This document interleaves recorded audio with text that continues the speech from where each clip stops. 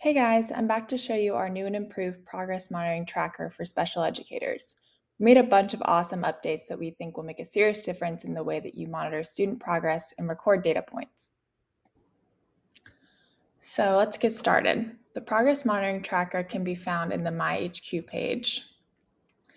Once you're there, click on the progress monitoring tab in the right panel of your screen. You'll see that the tracker is completely blank, so we're starting fresh here.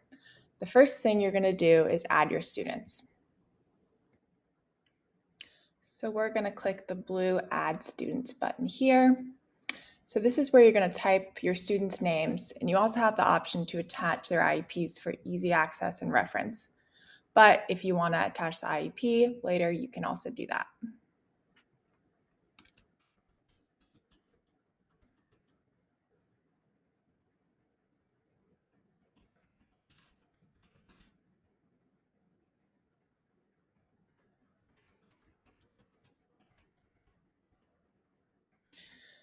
Added a few students, and just like the IEPs, you can also go back and add more students at any time.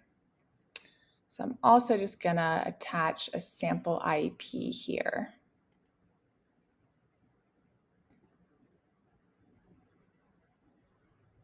And then we're going to hit Save. So once you've added your students to the tracker, you're going to want to add their IEP goals next. To do this, click on the student's name and then click Add Goal. So there we go. From here, we're going to select the type of goal. So you'll see that we have a few default goal types that you can use, or you can click Add New from the dropdown to create and save your own type of goal. So this is going to be a behavior goal. Then we're going to type in the goal for this student.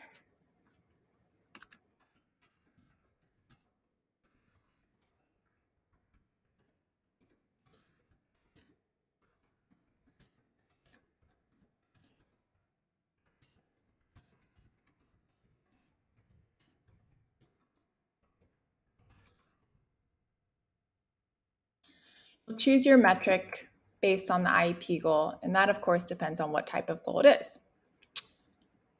And the same with the goal types, we have a few default metrics that you can use, or you can create your own. So this one will be out of 5. And of course, we're going to want to add the numerical value that's associated with the goal. So this will be 5 out of 5. And then lastly, click on the calendar icon to set your students' achieve by date.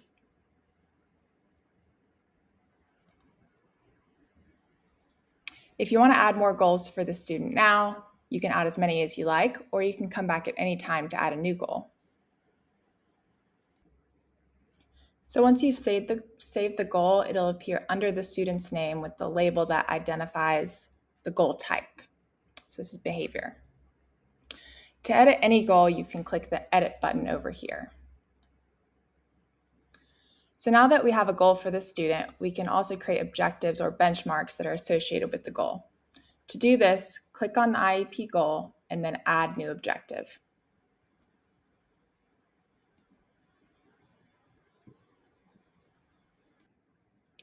So this looks pretty similar to the IEP goal pop-up, and it works exactly the same way. You also see that the goal is listed above for reference. From here, you're going to type in the objective.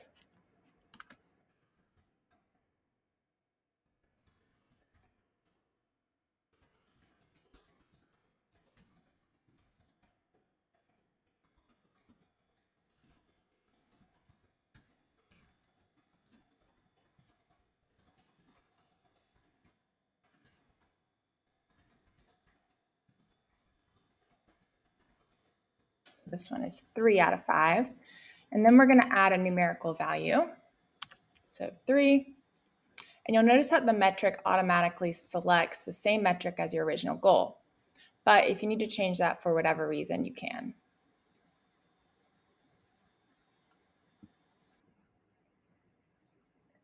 So once you hit save, you'll see that your new objective or benchmark will be listed underneath your original goal. So you would complete this process for each student, adding all of their goals and objectives. But once you've done that, They're saved in your tracker, so you won't need to do it again unless your student has a new goal, or you're editing your goal, or if you get a new student added to your classroom. So now let's get to tracking student progress and recording the actual data. When you assess a student on a specific objective or goal and have the results ready to go, you can click into the objective and then add update.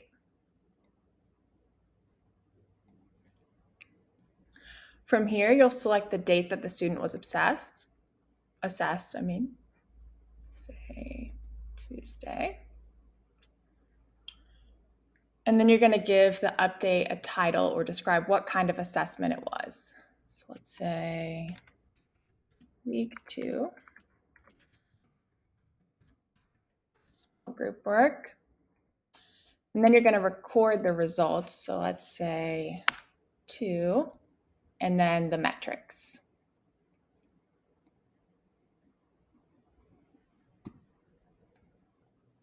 So super simple process. If you'd like to attach student work or evidence of progress, you can always click on the paperclip icon to attach documents, files, or screenshots. So now you'll see everything listed under the student's name. You can collapse these drop downs by clicking the arrows on the right side, and then you can move on to the next student. So if you want to reference a student's IEP at any time, if you did attach them, you can click the View IEP button right here. So the student's document will automatically pop up in the left panel. So you don't have to go looking through all of your papers to find it, which is super easy. And if you're preparing for an IEP meeting and would like to print these documents or send them via email, you can click the download button next to the student's name. So it'd be that button right here. And then you also have the option to export all of your students' progress together. So you would click Export All, and that would download them straight to your computer. So the last thing I want to show you is how you can view your tracker. So right now we're in the student view. We're in the student view, so everything's organized by student names. But if you prefer to view and record data by the goal type, you have that option too.